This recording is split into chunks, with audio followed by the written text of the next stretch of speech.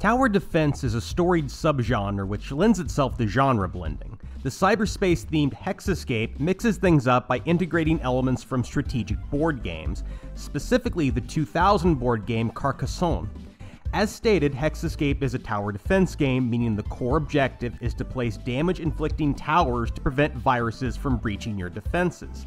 However, the towers aren't the only structures placed by the player. You ultimately design the entire board, placing energy pipelines that power up the towers, lanes that guide the enemies, and enemy spawners that create new viruses. The player has a randomized set of tiles to place with a very limited ability to re-roll if the tiles aren't to the player's liking, with new enemy waves coming after every few tiles. Another distinction between HexaScape and other tower defense games lies in the objectives. Most levels in HexaScape don't have the player trying to survive a set number of waves, but instead have other objectives such as building lanes to specific areas or powering up towers to a certain degree. While this does add some diversity to the gameplay, it also complicates things, especially if you're used to more conventional tower defense objectives.